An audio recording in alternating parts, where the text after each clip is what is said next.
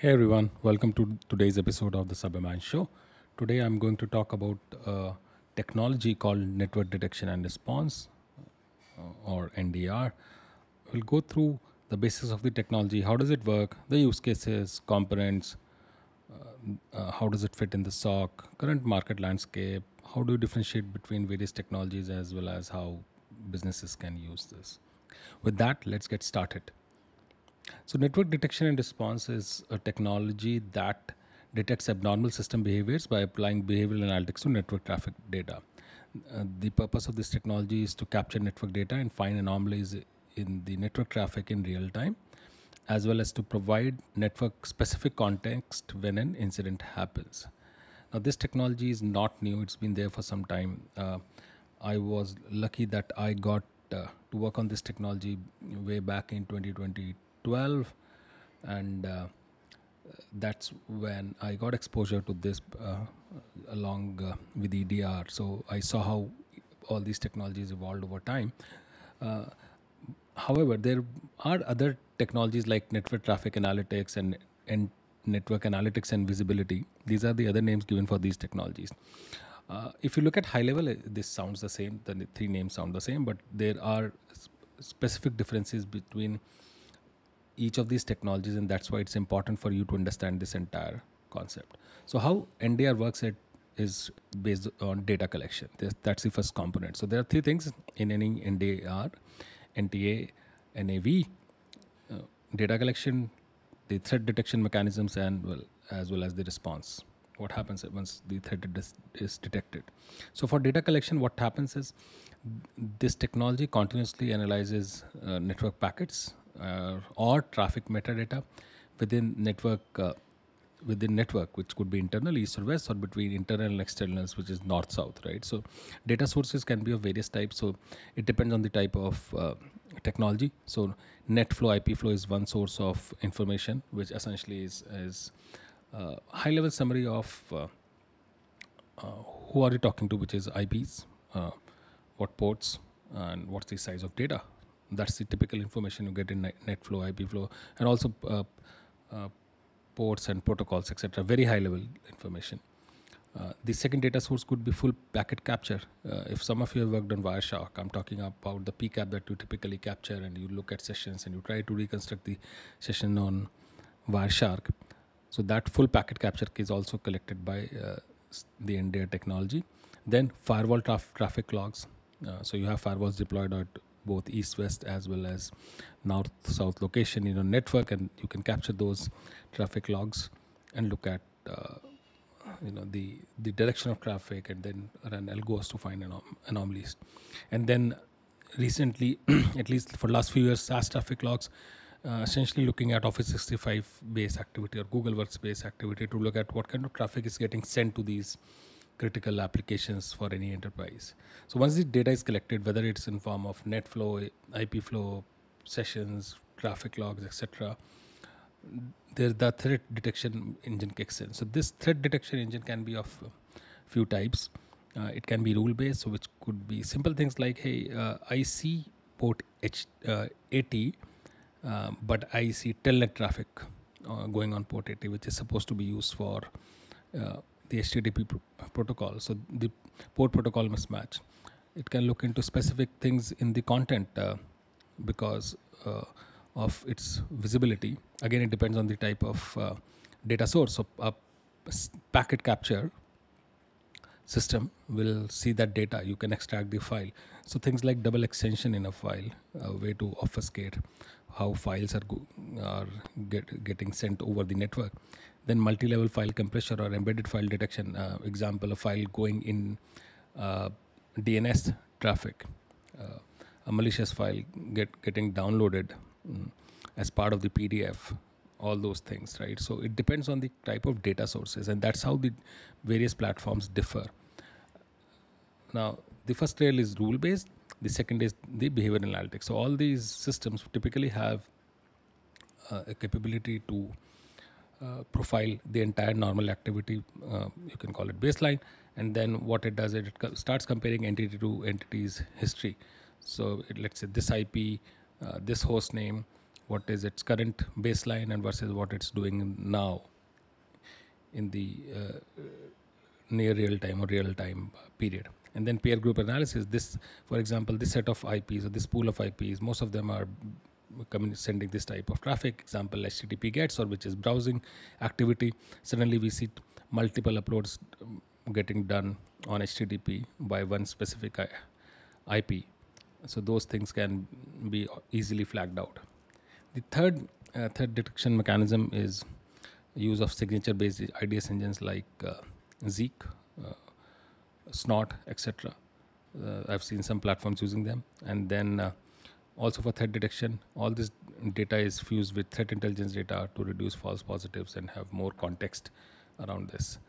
Now, the third component is the response. What happens if there's a match? So typically you will have notification systems. So you can either on the web console or the product console, you can manage the alert, or you can send it to a SIM for additional correlation, or on a SOAR platform for automatic remediation and response. Or the NDR platform could itself have some automation capabilities using an endpoint, like isolating the endpoint using an API. Okay, and again, this is dependent on system. So if I have to summarize how the tech works is, it does data collection, then the threat detection engine runs, and then the response is handled. Okay.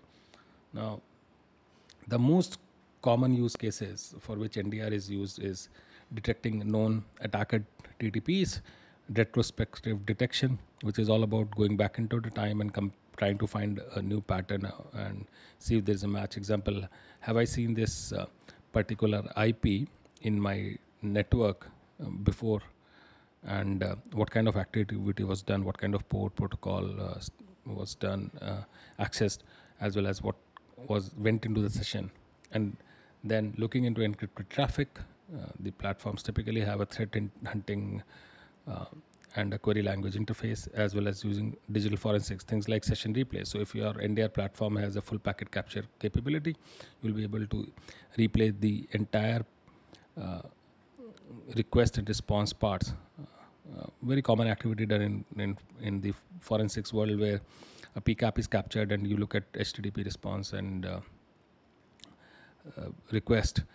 Some platforms also allow the session reconstruction, so you will see the exact thing that the end user saw in the targeted session. And another interesting use case could be data exfiltration. If you could see uploads or massive data dumps done on unknown sites, and then you can look into the platform and see what kind of data is getting into it. Otherwise, what typically happens is you get a notification. Let's say you are using firewall, that this FTP is getting used on an unknown IP, and files are getting transferred. You have to reach out to the owner of the FTP server if you can, and then identify it. But if you have a PCAP or a session-based tool, you can exactly look into the session and find out what file went up there. Okay. Now, so these are the common use cases. The third thing is the component. What are the components in this platform? So typically this NDR platform will have sensors. Sensors can come in the form of a hardware or a software that can be deployed on the location where you want to capture. So example, if you're going for hardware, you want to capture north-south, you would want to mirror the traffic and get it sent to the sensor. And this sensor does the analysis, it creates metadata, etc., and does some enrichment, and then send this data to the analytics module. Also, the sensor can be installed on an IP network, an IS service, or an OT network. Then typically there will be a management console, which could be on-prem or SaaS. And then the third critical component is the data store. Where does all this data get to stay? It can be cloud, it can be on-prem. You can decide whether you want to retain metadata only or full data. I've seen policies in the full PCAP world where the raw data will be stored for 7 days and metadata can be stored as for a month to 3 months. Again, depending on the capacity of storage that the company has, and all this, of course, are some of the deciding factors when companies look into NDR products. Again, the difference will be based on the type of data. Example, firewall logs or NetFlow will take less space compared to full PCAP based collection. Now, how it's common, how the system is deployed, you start deploying sensors, the system starts building baseline, and you start, as an admin, you start enabling rules or signatures, etc. And then the system detects anomalies and threats, and then all these notifications are sent to the workflow that you have decided. Again, based on how your SOC processes are, you will either handle it on the case management of the platform itself, or you can send it to SIM or a SOAR platform. So how does it fit into the SOC? So just to give you a summary of various threat detection response tech beyond NDR in the SOC world, which is SIM, endpoint detection and response, UEBA, and then you also have threat intelligence platforms, threat intelligence feeds, a SOAR, and a data lake. Now, the most common things I've seen in SOC today are SIM, EDR, and UEBA. Most SIMs have UEBA now, and then they have EDR, and of course a data lake for doing threat hunting and querying the historical data. A lot of them have SOAR also now. Threat intelligence feed is also very common. Threat tip is not common unless the SOC is highly mature.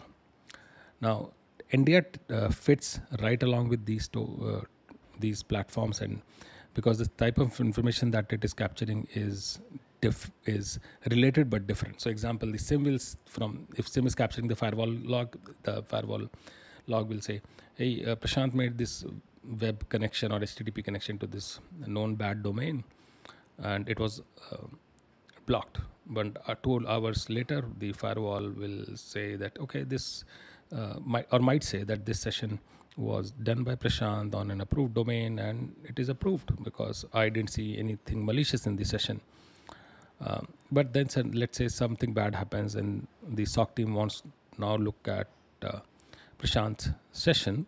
They can use the NDR and reconstruct the entire session that Prashant did without logging onto Prashant's machine. So they can use the web interface, reconstruct the session, download the files that are downloaded, extract them, maybe send them to a sandbox and do the analysis. So it is commonly used for forensics also. Okay, as I said in the use case section, a very common thing. Now, so it fits along with the threat detection and response. So I also remember that way back in 2017, there was a architecture called Gartner SOC architecture, and it listed NDR as a very common or a required component in the SOC domain.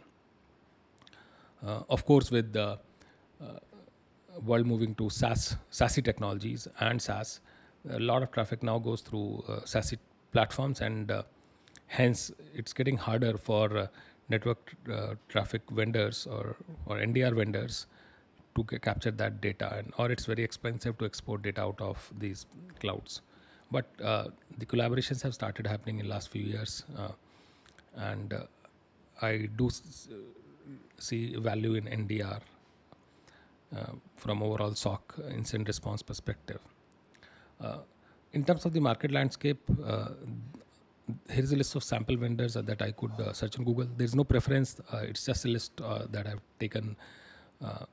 Arista is one, Cisco, CoreLight, Darktrace, ExtraHop, Mixed-Mode, NetWitness, Stellar, CyberVectra. They are alphabetically arranged. I have no association with any one of them, except I know people who work there. Some of them have been my colleagues. So, and if you want to compare these vendors, again, go back to the 3 key things. What kind of data is getting collected? What kind of analytics they can do?